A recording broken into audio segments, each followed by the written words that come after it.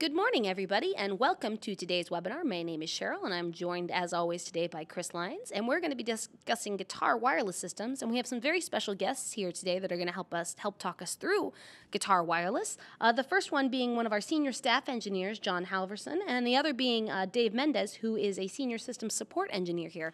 Both very, very smart gentlemen, but also fantastic guitar players. So you are going to get some great information from both these guys. They really know what they're talking about. But before we get into that, just a few quick items of housekeeping. This webinar is being recorded, and it will be available sometime within the next week or two at shure.com/training. All of our past webinars are archived there, and so you can access them at any time. There's a lot of great information across a lot of great different subjects, anywhere from IT audio to podcasting to subjects like this, wireless for guitar, wireless for singers, just lots of great information. So please feel free to go to shure.com/training and peruse all of our past webinars. Second of all, we will be taking questions at the end of the session, so please type any questions you have as we go along, and we will answer those at the end as time permits. If you do not see the question pane, just look for a little toolbar. It'll be a little gray toolbar that has an orange box with a white arrow in it. Click on that. That should maximize the little pane and give you access to the question section. So that is all the boring stuff. Let's get into the good stuff. Take it away, guys. Tell us all about wireless for guitar. Thank you, Cheryl, and welcome Dave and John. And let me make it very clear at the outset, not only am I not a fantastic guitar player, I am not a guitar player.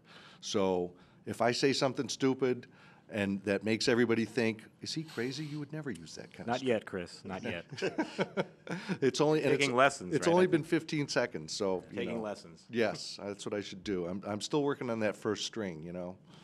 All right, so let's jump into this. First of all, if you want to learn more about wireless microphone systems and guitar systems in general, Shure's got a great handbook written by our own Tim Veer that goes into exhausting detail about how wireless systems work, antennas, antenna distribution, transmitters, receivers, frequency allocation, the whole 9 yards. So if you really want to go in depth, especially about the RF side of it, that's a great resource. You can download that from our website as a PDF. So definitely check that out if you haven't read it. It's really educational. You'll probably find something good in there. But specifically, let's talk about guitar wireless today. And John, why is this so difficult? It has a mystique to it even. Yeah, I guess guitar wireless it comes down to, when we design wireless microphone systems, predominantly that's for vocal stuff, and guitar is kind of this subset of use cases, and it's a very different signal type. And so, trying to keep the guitar systems good, but still design a single system that works for everybody has always been kind of the tricky part. Microphones drive the business, and we guitar players get relegated to a little bit of the back seat. But there's people like me who've always been very passionate about guitars and stuff, so we keep up the good fight and fight the good fight, and just make sure that we're looking at both of things and considering both things, and spending the time to make sure that the guitar stuff is good. We were lucky enough to release our first guitar specific system, the GLX D16, not too long ago, and that was a piece that I'd been hoping we'd done 10 years ago, 15 years ago. We've always been talking about it, and we finally got to make a guitar pedal receiver wireless system for guitar. Yeah, I was just going to say, for people that don't know, the GLX-D system has got a receiver in the form factor of a guitar pedal. So you put it on the floor in front of you instead of somewhere in a rack or something. Pedals are. Yeah. I know that, but there you go. And it's got a really nice built-in tuner. We spent a lot of time, looking at all the tuners out there and coming up with something that is really a nice tuner, because we didn't want to just throw a tuner in there that wasn't going to be good. We wanted to make sure it held its own. Yep.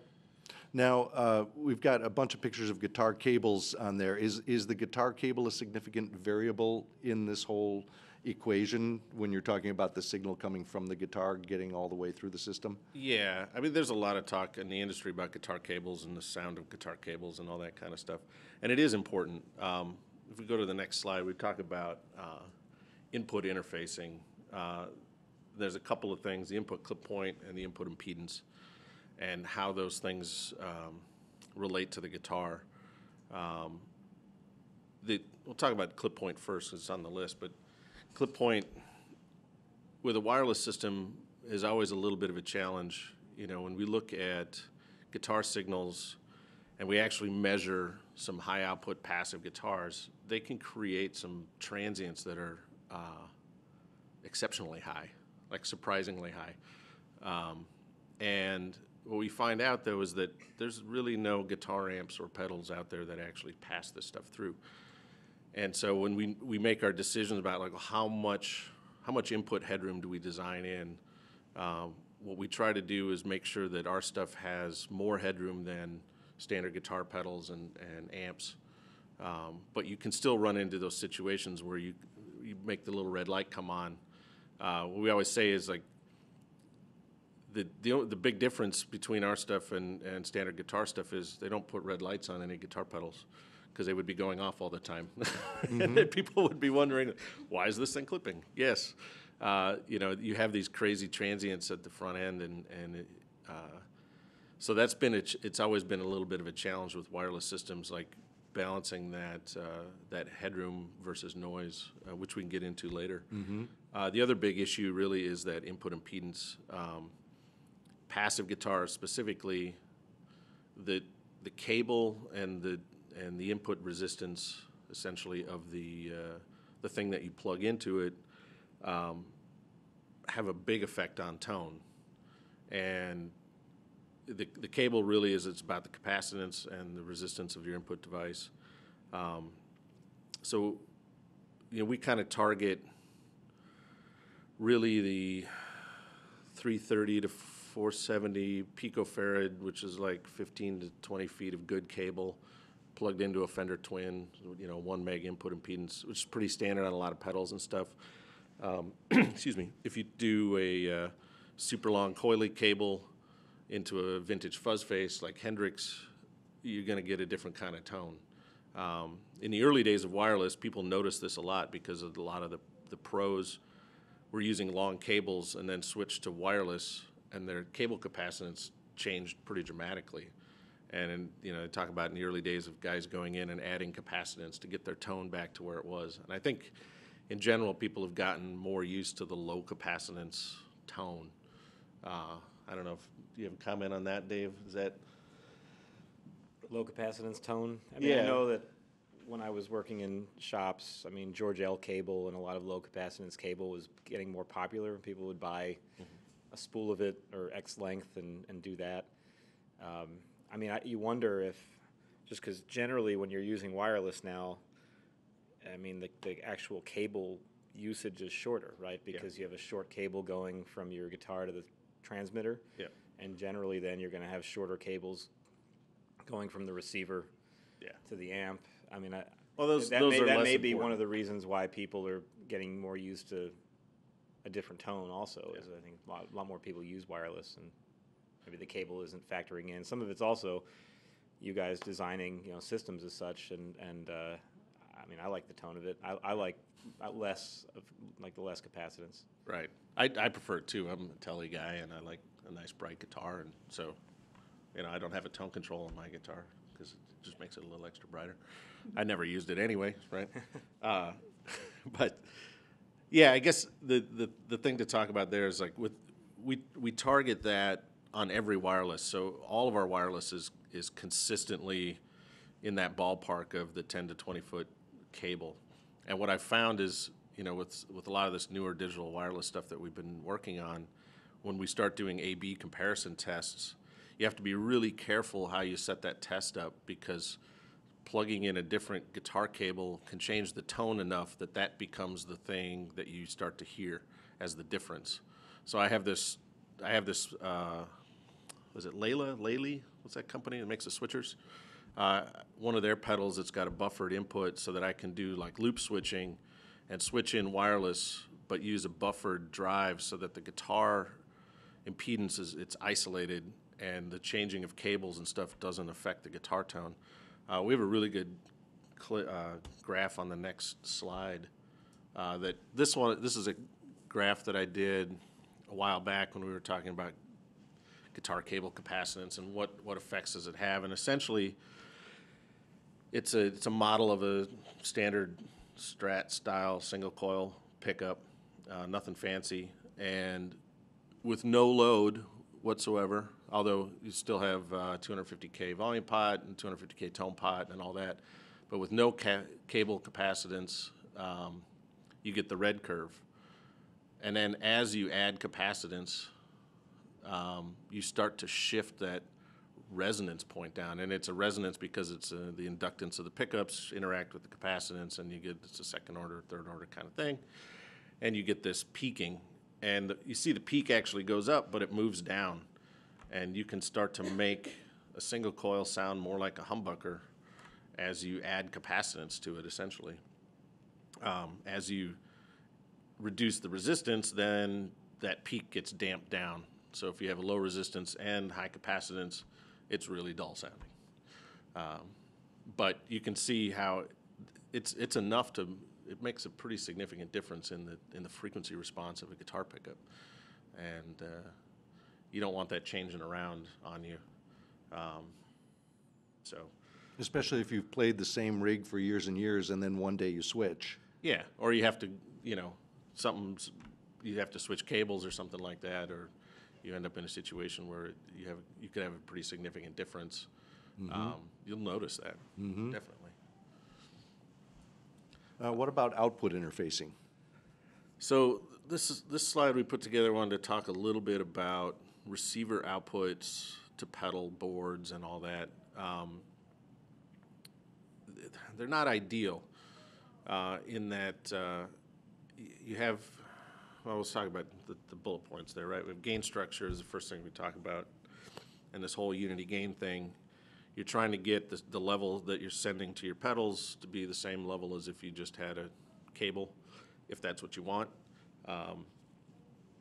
And so there's output adjustments that you have to make on the receiver. You've got generally XLR outputs on most wireless receivers.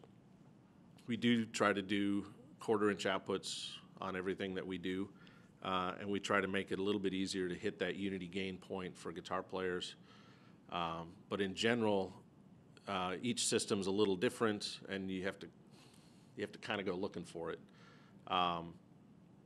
Receiver outputs being unbalanced and also rack mounted, and some of the higher end stuff with big power supplies and things like that, you can start to run into ground loop problems and interfacing problems like that, which is a real pain. And so one of my favorite devices is that Radial Pro RMP. It's a really handy little box you can throw on a pedal board, and you can take line level balance signal, run it as far as you want into that thing, have a ground lifted transformer isolated signal to feed your pedals. On the high end stuff like Axient systems, which is a pretty expensive system, but that essentially we build that into the output stage. But on a lower tier wireless, it's just too expensive to put that stuff inside. But that's a handy box for a lot of reasons, and that allows you to run longer cables and eliminate hum ground loops and all of that kind of stuff.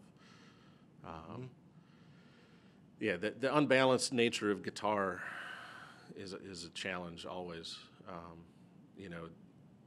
We've had situations where people went from a plastic wireless system to a nice rack mount wireless system, and then all of a sudden they get hum because now there's a ground loop in their rig, but they just spent a bunch of money on this higher end wireless system, and you're like, yeah.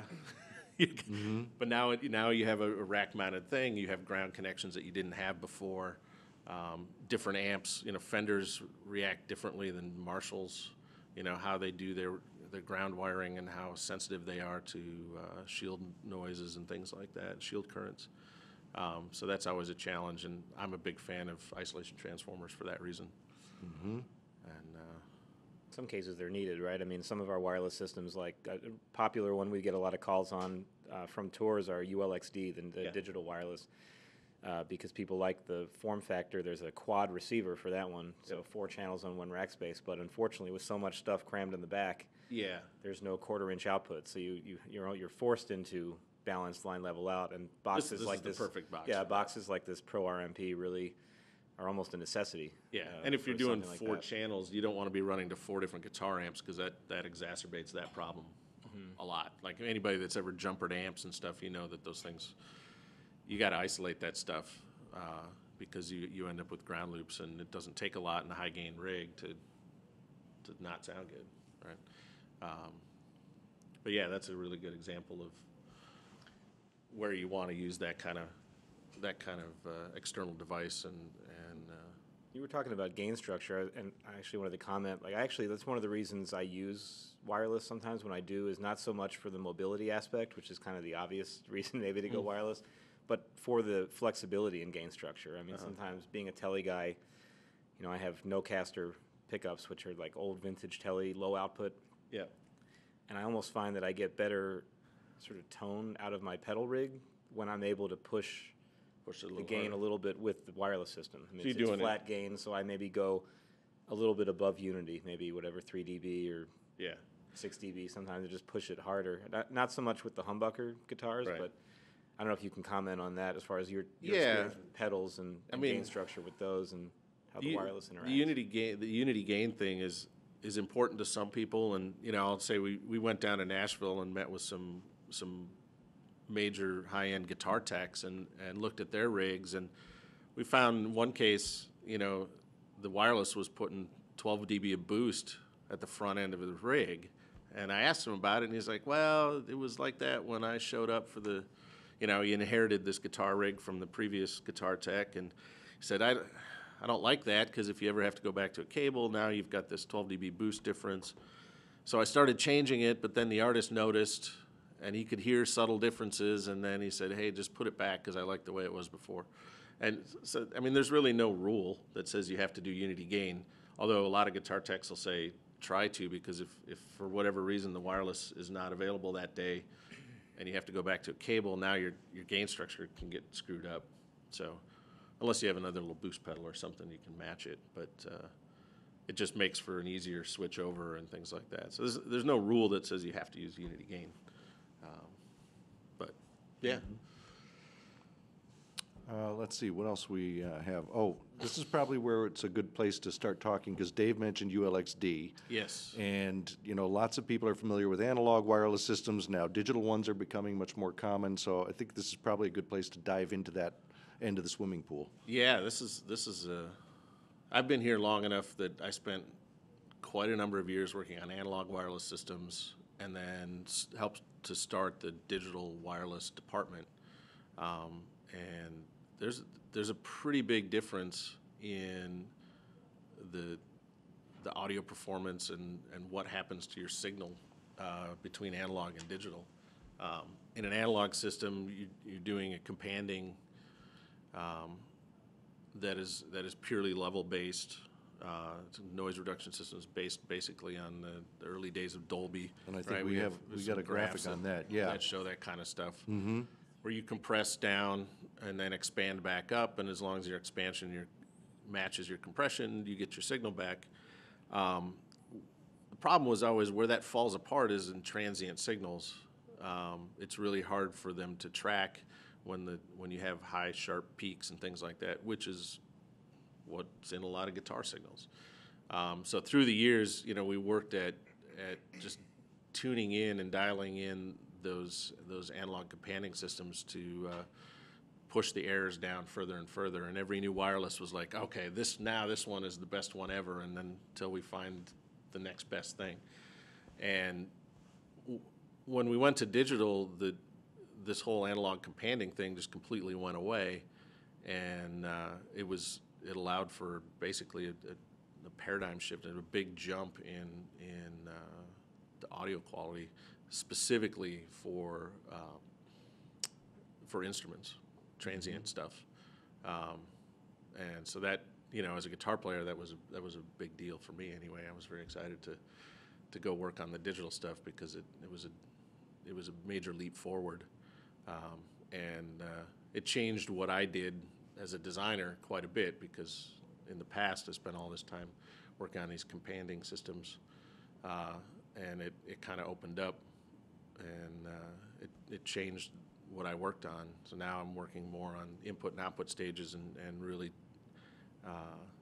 better interfacing the signal and yeah, basically that stuff. So in addition to being able to handle transients, what about how a digital system or an analog system handles the back end of the signal, the decay? So when you strum a chord and then just let the guitar sit there, I've heard that's always an issue about how do different companding systems respond to the trailing off of the signal. Yeah, that was always an issue with the artifacts of companding, is the tracking, not only on the transients, but on as you fade it off into the noise floor.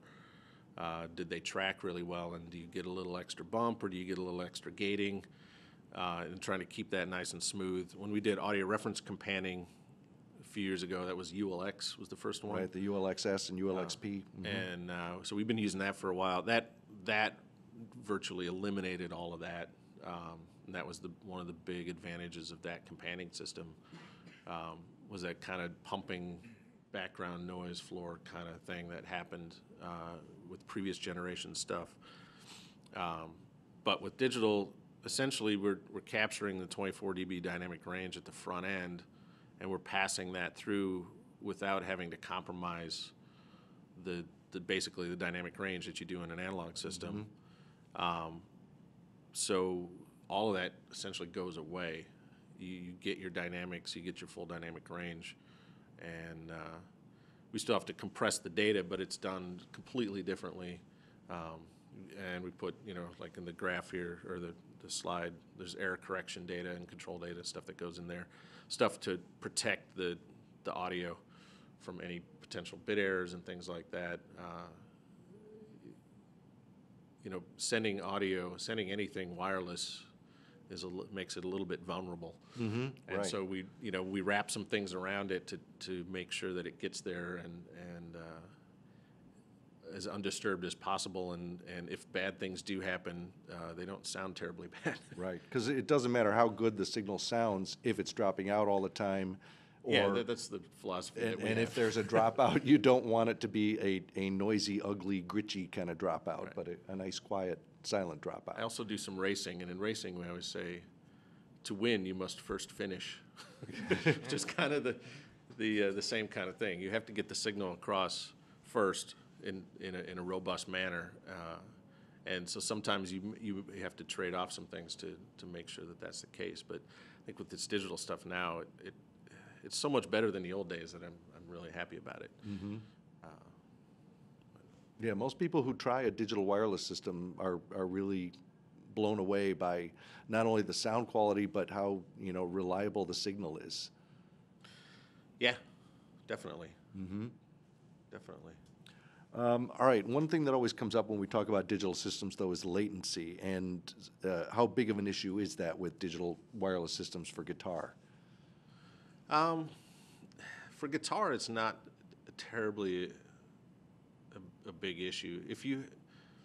Latency comes in because it's a digital system, so you have to do digital conversion, which takes a little bit of time, and then there's some stuff that happens in the digital realm that requires some time, and so I think each system is a little different, but Right. we're on the order of single-digit milliseconds. Right. ULXD, I think, is a little under 3 milliseconds. 0.9. 9. Yep. GLXD, somewhere around 4 or 5 milliseconds, I think. Right. Depending on the mode, but Right. yeah, right. You're still in So single digits. the thing to remember there is a millisecond is roughly a foot of distance. So standing For a sound wave. right for sound waves. So if you have 3 milliseconds of latency, then when you stand 3 feet in front of your guitar amp, it's kind of like standing 6 feet in front. Or in terms of latency, it's not that big a deal. It's like adding 3 feet. Now, if you start walking quite a ways away from your instrument, you start to run into latency issues purely because time it takes for the sound to travel from your amp to your ears can become long. At that point, the acoustic latency dwarfs Yeah. the The acoustic latency is yeah. higher than the actual electrical latency. So at the single digit stuff, it's not an issue. You know, people that where latency can come into is with vocals or woodwinds, saxophones and stuff, where you have a lot of bone conduction of your original signal, and that becomes a bigger issue. particularly for folks using in-ear monitors. Right.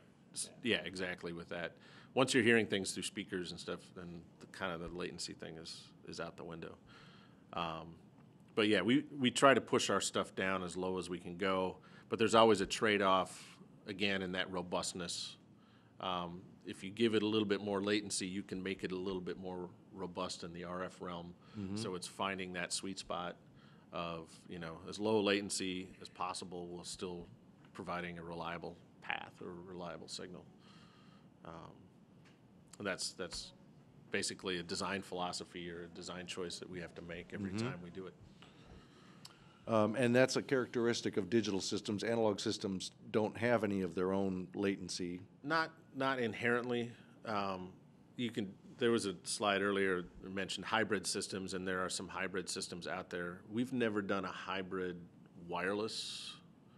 We've done hybrid ear monitors. Axient's technically a hybrid. That's true. Yes, Axient is hybrid. That Axient's doing some digital audio processing in the back end to kind of make the companion even better and the noise reduction even better, like, you know, emphasis and preemphasis even better. But that's, I mean, I think the total latency there is under a millisecond. It's right around. It's negligible. You know, it's.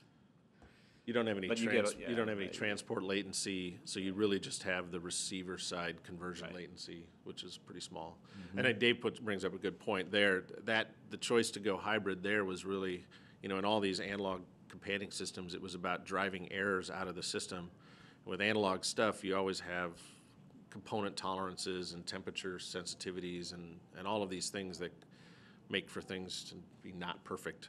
And when you have a transmitter and receiver that you're trying to track each other perfectly, that's where the design challenge is. If on the Axient system, we were able to take the receiver side and make it digital. And the one nice thing about the digital is that it's always the same every time, no matter what. So you essentially cut half of your variances out of that companion system. And so you cut your errors in half naturally, which helps make that system that's our top sounding analog system, really.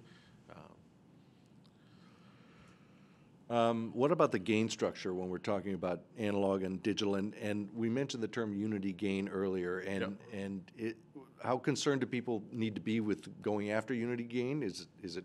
We kind of touched on whether that's something that is really important or not. But how do you tweak your analog and your digital system to give you the best performance, whether or not you want unity gain? This is a big subject. How are we doing on time? Okay. We're okay. Unity gain, do I want this and how do I get it? You don't have to have unity gain, but like I said, I personally set my stuff up so that if I have swap in a cable, it's exactly the same. Because to me, exactly how that guitar hits that boost pedal, you know, if you start changing stuff, then it throws everything off, right? So I go for that. We should talk a little bit. I mean, in the analog days, you essentially had a transmitter gain and then a receiver output level, and you had to balance those two things against how you wanted that system to perform and sound, and then how do you then find your unity gain point. With an analog system, if you crank up the transmitter gain, you can make a lower noise system, but then you run into more compression, companion, distortion type things as you start to overload that companion system. If you back it off and try and preserve all that, then you have to gain up the output of the receiver more, and you bring up more noise floor. So it was always this trade-off. With the digital system, since we're preserving the full dynamic range, that's not really an issue anymore. And on ULXD, originally we said, we only need one gain control. We'll put it in the receiver. And that was great. And then somebody said, yeah, but like Dave's got, when I play my Nocaster, I want it to be up 3 dB from my SG. So how do I do that? So we actually put a gain in the transmitter as well. We call it transmitter offset or gain offset, so that you can have different transmitters with different gain levels and things like that. Yeah, although I'll warn folks about, if you are a ULXD user, the transmitter offset is useful for when you want to switch guitars that are using the same receiver, right? Yeah. Guitar 1 or 2. But be careful about overusing that setting. It's not really meant as a transmitter gain control, because it also does lower the headroom. Yeah. And so I've seen some people go a little bit nuts with that setting, and they'll call us and say, I'm getting input clip all the time. Mm-hmm. And then you ask them what the transmitter offset setting is, and it's something like plus 12 or plus 15 or close to the max, which I think is plus 20 or plus 21. Yeah.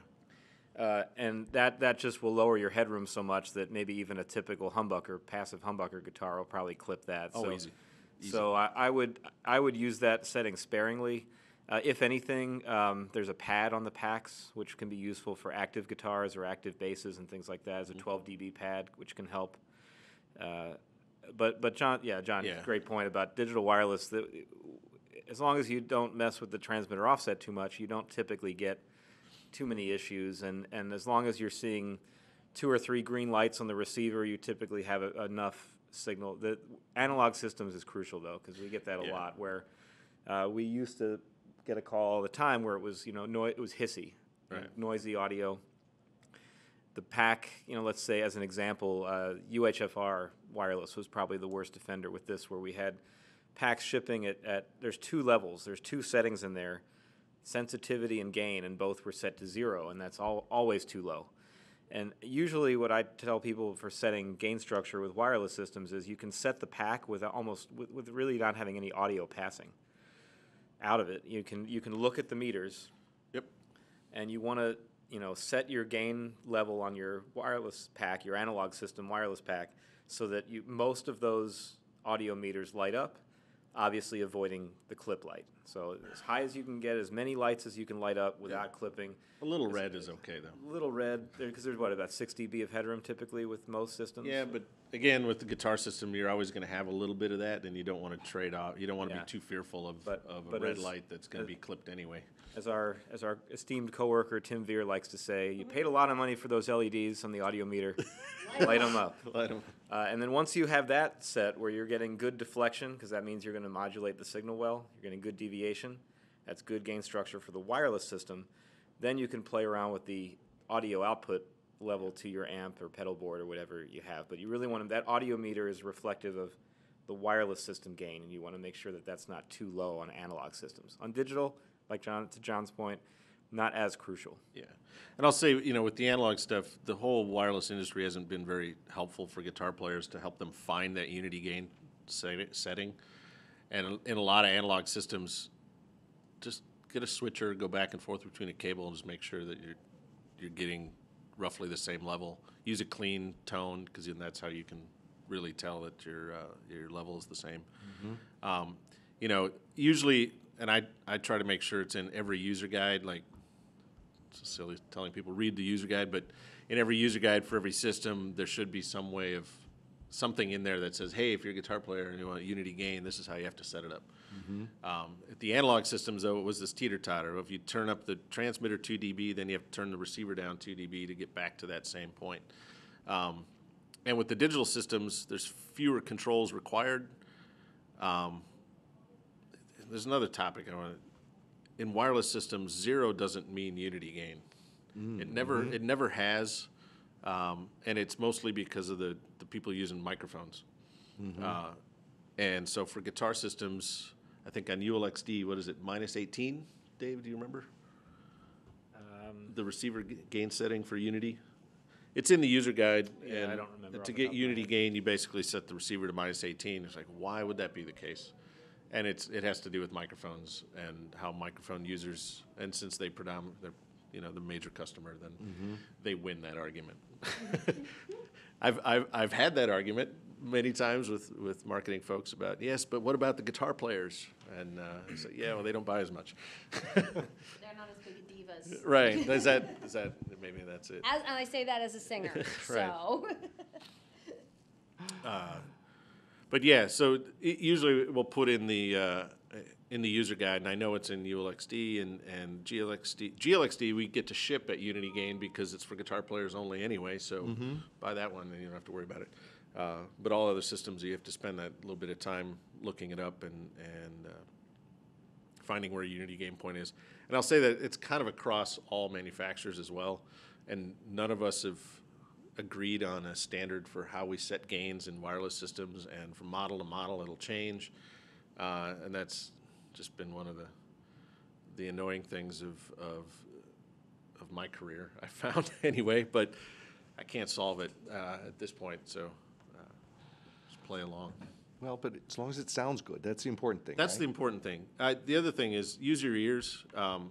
You know, a lot of times people get hung up on, well, I keep hitting the red light and I don't want to. It's like, listen to it.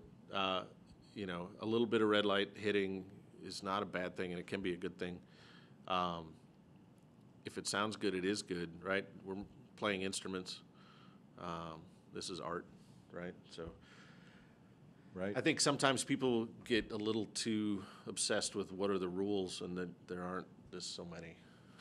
Exactly. There shouldn't be. Well, I'm sure, Cheryl, we've probably got some questions. If your capacitance and your inductance are all out of whack, and you know, now's the time to hit Dave and John up with your questions if they've knocked you out. Do we have some interesting ones in there, Cheryl? We have a couple, and please feel free to type them in. We've got about 20 minutes, so we can answer quite a few questions. So get those questions in now. The first one we're actually going to go to is a pre-submitted question, and it starts off with this. I know Shure does not offer a 2.4 gigahertz wireless system. Well, that's actually not true. The GLXD system that we were talking about earlier, the one that also comes with that GLXD 16 guitar pedal specific form factor, that is a 2.4 gigahertz digital system. All of the GLXD components are in the 2.4 gigahertz band. So moving on to the question, sort of a story problem here, so sort of application specific. We have a digital audio system fully controlled over dual band Wi-Fi, over a dual band Wi-Fi router, wireless guitar devices on 2.4 gigahertz, lighting controlled over 2 gigahertz, etc. These systems have serious RF interference with each other, namely wireless guitar and lighting. I'm not sure how or if these systems have any way of 2.4 auto gigahertz auto channel selection during power up, but if they do, I can see how power up sequence may be key in operating multi-device 2.4 gigahertz systems. Any advice or recommendations you could comment on or address during the webinar would be greatly appreciated. So let's talk about this. It sounds like we've got a lot of stuff going on in that 2.4 gigahertz section. I'll throw this one to Dave. This is definitely up his alley. I'll keep the question in front of me so I can make sure to address the issues here. So one of the key words in that question was 2.4 gigahertz wireless systems for stage. So I guess the assumption would be that maybe a large stage. Cheryl's correct. GLXD is a 2.4 gigahertz system. The GLXD 6 receiver is perfect for pedal boards, but the key there would be we do actually have some people using it for stage, but mainly those folks that are going to stick, 20 to 30 feet away from their pedal board, not really wandering out on catwalks or going pretty far. Keith doesn't use that. It's right. You've got to remain line of sight. It's line of sight, and particularly then the comments about all the Wi-Fi sources and other interference is a good one. Then the key becomes twofold. One becomes range, and the other becomes using systems that have sort of built-in interference avoidance. So GLXD does have this. The system currently works with, I think depending on the group, it's got 3 primary frequencies that can move, and there's sort of a bank of backup frequencies. Different groups have sort of different maximum channel capacities, but if there's a lot of stuff already there, like wireless lighting, lots of other 2.4 gigahertz sources, that may not be enough, at which point range really becomes an issue. And could the system work? It might, but it might only work for up to 5 or 10 feet. You're talking about small distances. Sounds like So if the requirement is medium distance, medium range, like I need to walk 50 to 100 feet away, this may not be the right product. I mean, as it stands yet, I mean, you really want to get, if you want range, you need clear spectrum, and you also need antenna height to get it up high in the air above other sources that are going to soak up the RF and block the RF. But as long as you're staying pretty close to these things, you know, like pedal board receivers and that such, it may very well work for the stage. But every situation is going to be different, so it's hard to generalize in that regard. Yeah, it sounds like they have a lot of Wi-Fi. Yeah, and usually for folks that have, you know, 2.4 lighting control and lots of routers and all that stuff, I mean, the key, it may be to choose a different digital system. You know, go UHF, where you can remote the antennas up high and coordinate with everything else, and then that's... Or find an IT guy to help you coordinate all of your... Put your lighting control. Right. I don't know we about also, the lighting We control. also have another digital system that's in the price range of GLXD, which is in the 900 megahertz frequency band. PGXD, you know, and there's probably going to be more as we deal with spectrum constantly being, you know, roiled and and moved. There's going to be more options in different bands and Yeah, I think it all comes down to real estate. You know, there's just a certain point where if you're just trying to fit too much in a smallish in a restricted level of spectrum, there's only so much you can fit in there. And I think Dave's got good advice that, you know, if you're really having issues, you might just want to look at maybe putting your guitar wireless in a different piece of real estate, in a different plot of land. We're making wireless now, VHF, UHF, 900, 2.4. Do we have anything else? 1 dot something? In other countries, yeah, Yeah, right. in other countries. Right. And for us, it's, you know, with the spectrum becoming more limited and more crowded, it's about playing the board. Placing more bets out there and making sure that people have a place that they can go.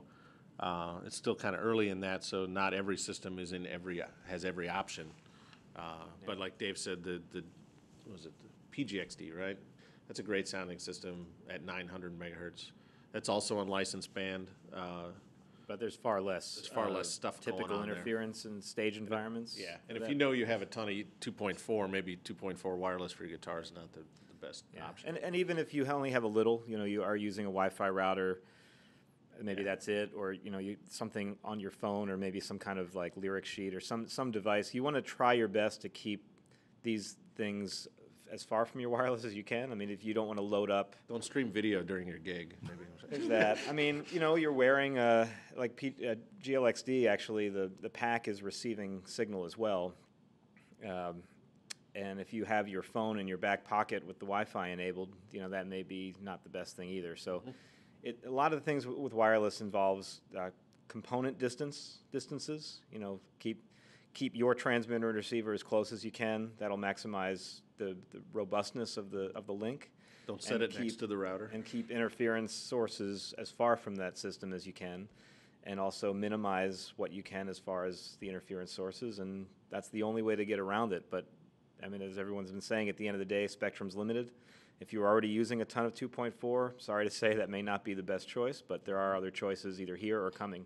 And it may be compounded by the fact that the one he's using, apparently not a Shure, may not have the automatic frequency agility. Yeah.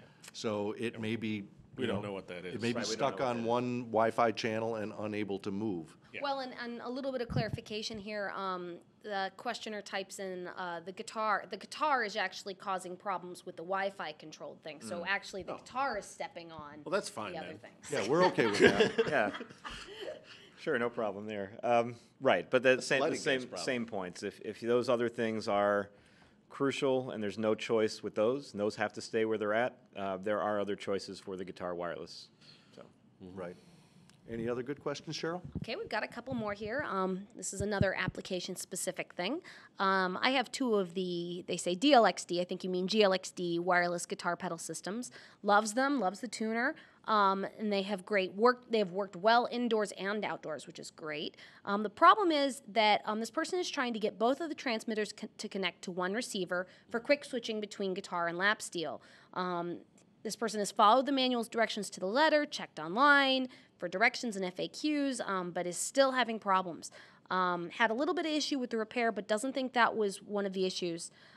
So he just wants maybe some help troubleshooting that configuration, or if we know of any remedy or recommendation. So to address that question, it sounds like this person's been through a lot of the literature and trying things, and also it almost sounds like service as well. It's hard to really troubleshoot this thing, especially if the individual's been following the instructions, and maybe there's a small step or something along the way that hasn't been followed. Maybe there's a timing issue of pushing certain buttons and that sort of thing. Rather than spend more time on that, what I'd advise this person and anybody listening, honestly, is we have a very knowledgeable applications engineering product technical support department. You can get a live person on the phone. They'd be happy to kind of talk you through this issue as best they can, so they can you can describe to that person the sequence of the lights or exactly what you're doing. So that the phone number for that group is 847-600-8440 is the direct line. Of course, you can always call the 1-800 number if you need, 1-800-516-2525. I believe, yes. Somebody better check that out for me. And then, of course, our email. Fact check that number for me, but I'm pretty sure that's what it is. And there's options at that point that will tell you, how to reach the product technical support department. And that would probably be the best way to go about really troubleshooting that, because it really sounds like it's a very timing intensive sequence, and there's no. I mean, I can tell you what to do again, but it'd be the same instructions as the user guide, right? I So think you want to talk live with a person. Right, there's like something this. that's not quite there, and a human would be better able to diagnose that specific problem. Yeah, definitely. Yeah, it's that toll-free number is 800-25-SURE or 1-800-257-4873. Changed. That's why I dial the direct Call number. now. Quantities are limited. Yes. Yeah, sometimes the answer is really just having somebody on the line that you can talk through step by step, because there's just so many little variables and factors, and we do have a lot of smart guys here that can help talk you through it and help you get down to the bottom of the issue.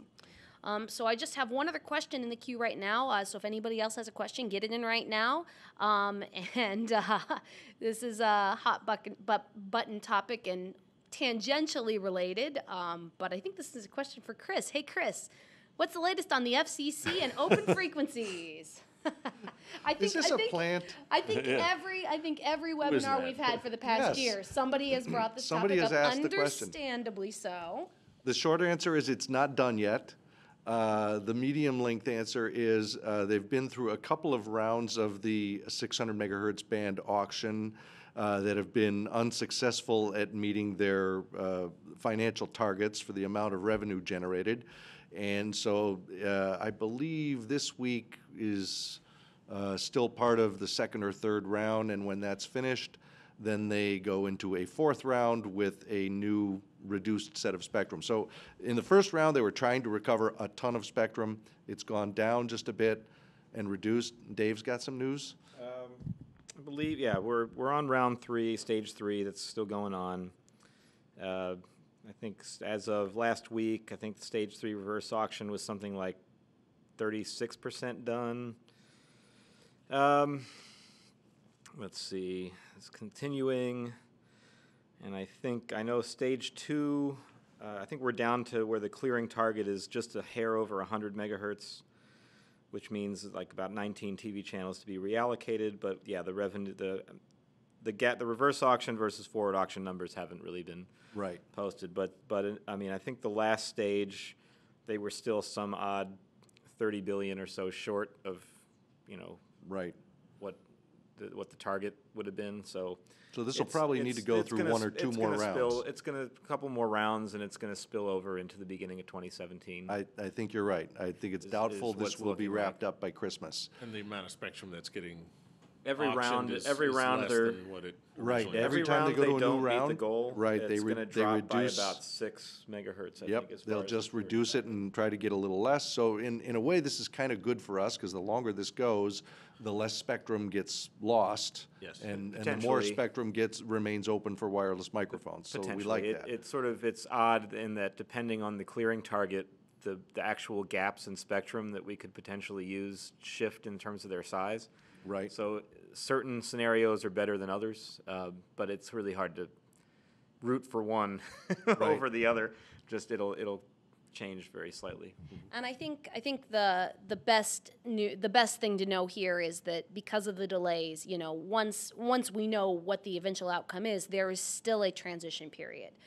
So people that have spectrum, have devices in spectrum that might be affected, you still have quite a bit of time to start thinking ahead and maybe putting aside a little bit of money if you have to vacate to a new piece of spectrum. But there's more time. Yeah, so. once the auction's concluded and the TV channels have been reassigned and shuffled around a bit, the FCC is going to issue a public notice about that, and then that sort of starts a clock ticking for a 39-month transition period.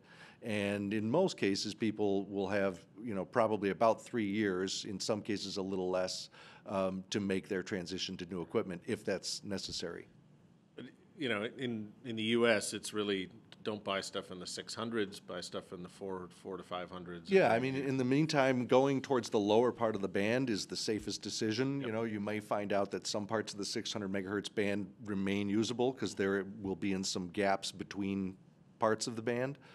But we don't know that for sure, and we don't know where they'll be. So, and this doesn't affect GLXD or PGXD. No, just the UHF band. In fact, the VHF band is also a safe bet too. Yes. And that's pretty new stuff, right? The VHF stuff's been out for. Yeah, it's only been shipping a couple of months. It's only been shipping a couple months. Okay. I mean, it's not interference free. I mean, there are some DTV stations down there. Cool big antennas. Yes. Less big than they used to be. That's right. Physically big, anyway. Yeah. But yeah, I mean, it's like anything else. If you have questions about where you think things are going or where you're at versus where you need to go, I mean, you can always call us and we can make our best recommendation given the information that's available at the time, which still is not a ton. We still don't know exactly where the landing point is, but we can certainly look up the current landscape of things in your area, help with that, maybe make recommendations based on your application, and we'll see where we go. But as far as new wireless, I mean, it's still, you can still do what you were doing before. I mean, there's still a good deal of time. Sky's not falling. Right, sky's not falling. Parts of it are loose. It's important not to stand under the parts that are falling. You have time to invest in a good umbrella. Right. And if you want to keep up with this on a daily basis, the easiest way, you can sign up for the FCC's Daily Digest. Ooh, that sounds exciting. Yes, oh boy. It's the most exciting email I get each day. So in your email box, you'll get signing up for more things, a daily summary of everything the FCC is doing, including spectrum matters, 99% of which is, avoiding, robocalls and, junk faxes, so it's not interesting to us. But when they do make any announcement or pass a ruling or make an announcement of any kind, it's in there. So you get it in your mailbox, you'll know what's going on. So on an even hotter button topic, is anybody speculating on what the new administration will do to these things? That's a great question. I have no idea. Too soon to tell? Yeah, typically the incoming president gets to appoint a new FCC chairman from his own party, his or her own party. So we'll see if that happens this time. I don't, all bets are off. I don't know what's going to happen, but the process will continue to move forward. I can't imagine any scenario where the spectrum auction just stops. It's going to happen. Yeah, it's going to happen because the spectrum has value, and there are companies that want to use it. Well, and some of that value is already tied to revenue that was spent already for extending tax breaks. Could be. We already spent that money that we're basically.